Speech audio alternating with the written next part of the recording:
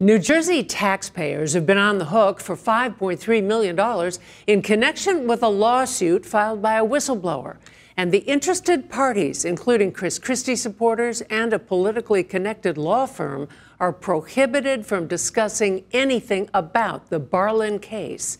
Assembly Judiciary Committee Chair John McKeon is demanding details and has already sponsored legislation that would prevent this type of settlement from happening in the future. Michael Hill spoke with him. What is the Barlin case in Hunterdon County? Well, it had to do with a 2-year investigation concerning the Hunterdon County sheriff. The sheriff, as well as 2 of the undersheriff and one of the chief investigators, were indicted, 42-count indictment, and then administrations changed. And within about 6 months of the Christie administration taking over, the Attorney General's office took the extraordinary step of having the 42-count indictment quashed. That led to Mr. Barlin, who was a lifelong 20-year prosecutor, speaking his conscience and saying that was quashed for the wrong reasons, and he was immediately terminated and then filed a civil whistleblower statute. So very recently, in August of this year, that civil lawsuit settled, and that's what resulted in the legislation relative to not keeping confidential something deriving from a whistleblower's case, as well as giving the legislature a chance to hear Mr. Barlin's side of the story to the extent that he was allowed to tell it.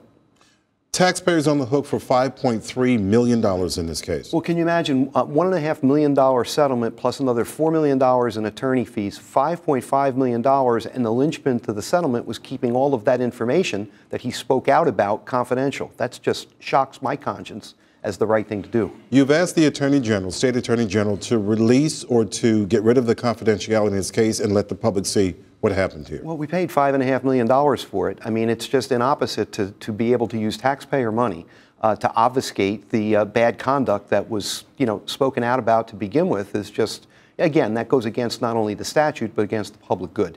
It passed 73-0 in the Assembly, and we have a Senate version that's going to move. So in a bipartisan way, this is just right. Anything involving a public entity or a public employee, whistleblower statute should never be kept confidential. Why do you think you had no opposition?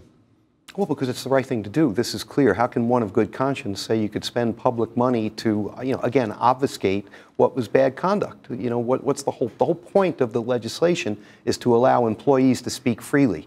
So then to allow them to sue, not only to, they're not allowed to sue to put money in their pocket. They're supposed to sue not only to compensate them, to be fair to them, but then to expose the conduct that they spoke about to begin with. Give me a sense of what you think is there. Look, I've said it on record, I'll say it to you again. I think what happened, at least from the facts as I know them to be, compared to Bridgegate, is frankly child play. I mean, we're talking about a 42-count criminal indictment relative to basically selling phony or false sheriff's credentials.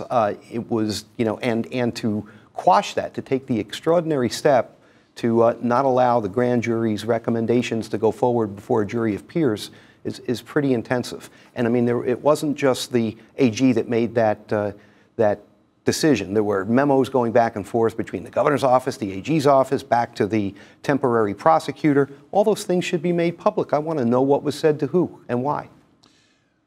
The response to your request to the State Attorney General, any response? Crickets. We haven't heard a thing yet. We'll give them a little bit of time, maybe thinking it, from the favorable light that they're considering it. But if we don't hear soon, then we're going to take the next step, maybe have several of the other prosecutors that were also punished, that were part of the original criminal investigation, come testify before the Judiciary Committee, and then maybe go back to the Assembly and ask for subpoena power.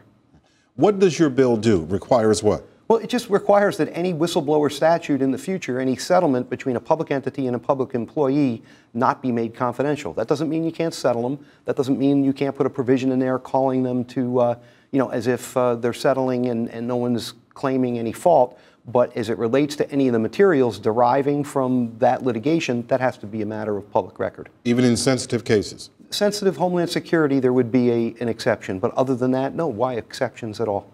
John McKeon, the chair of the New Jersey Assembly Judiciary Committee. Thank you, John. Thank you again for having me.